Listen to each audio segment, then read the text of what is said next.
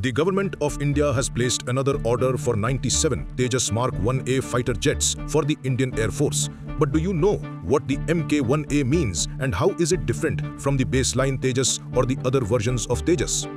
The Tejas program is India's progressive aircraft family under the Light Combat Aircraft project, evolving from initial Mark 1 through Mark 1A and moving toward the more capable Mark 2. Each variant shows increasing sophistication in airframe, avionics, armament, and survivability. The Tejas Mark 1 was the first operational version. It is a single-engine, multi-role, lightweight fighter powered by the General Electric F404 GEIN-20 turbofan. The airframe is mostly metallic with limited composite sections. It carries a standard complement of hardpoints for air-to-air missiles, short-range infrared or imaging IR seekers, a 23mm cannon, unguided bombs or rockets, and can load external fuel tanks. Its avionics include a digital fly-by-wire flight control system, glass cockpit with modern instrumentation, though not fully up to cutting-edge display types, radar, legacy multi-mode, not EASA in earliest production, modest electronic warfare, EW capability, and defensive countermeasures.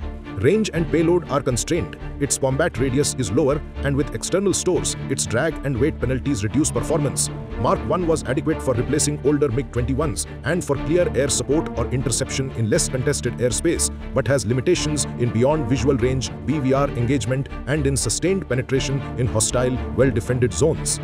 Mark 1A refines the Mark 1 in many important respects. The configuration retains the same basic airframe, single engine, and many of the aerodynamic features of Mark 1, but introduces enhanced avionics, most notably an active electronically scanned array radar, initially ELM-2052 by Alta Systems, which improves detection, tracking, and resistance to jamming.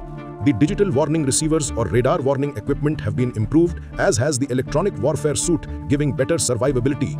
Weapons compatibility is expanded. Support for indigenous Astra beyond visual range missiles, more advanced short-range missiles like ASRAM, precision-guided munitions, smart bombs, laser-guided bombs, and external self-protection jammer pods are part of the Mk1A upgrades.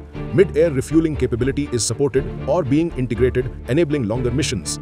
Mark 1A also emphasizes maintainability, modular components, improved diagnostics, access to systems for ground crew, reduced turnaround time, better serviceability. Moving to Tejas Mark 2, this represents a more ambitious leap. It is often called a medium-weight fighter rather than just a light one. The Mark 2 is expected to use the more powerful General Electric F414 INS engine, offering more thrust, about 98 kN wet thrust versus about 84 kN for the Mk1's engine, which allows higher payloads, higher maximum takeoff weight (MTOW), and better climb sprint performance. The airframe is larger with increased internal fuel capacity to improve range, radius without relying only on external tanks. Payload is much heavier. Reports suggest maximum payload around 6,500 kilograms, weapons plus external fuel, etc., and more external hardpoints plus capability to carry heavier missiles, including long-range standoff weapons, potentially air-to-ground missiles such as BrahMos NG, more robust air-to-air missiles like Astra, etc., and multiple weapon stations. Avionics are significantly upgraded: an indigenous Uttam EASA radar, infrared search and track sensor, radar warning receivers, and an advanced electronic warfare suite.